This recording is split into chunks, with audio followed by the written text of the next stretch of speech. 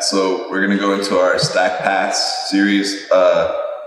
There's not too many passes to this. It's pretty straightforward, pretty simple on what we're trying to do with this, right? So basically, our partner's in guard.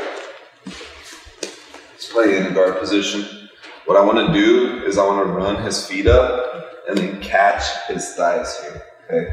Now, when I do this, I'm not going to be able to hold it for long, so I'm going to need to run his knees towards his face and get low enough to where I can put my knees under his back. So we're in this position here. I find this position, I'm gonna run his knees up to his face and then plant my knees under his back, okay? Now, once I do this, when Spencer tries to put his back down to the mat, it's not gonna be easy. Not impossible, just not easy, right? So now that we're in this position, what I'm gonna look to do is basically just keep running him until he just falls over and goes to turtle.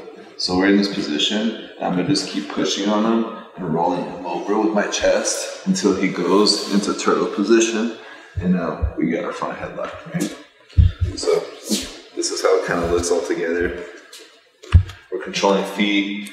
We step up, boom, and we get nice and low. And now we drive with our chest into him. He rolls over, and now we're in our turtle position where we can make an attack on our parts.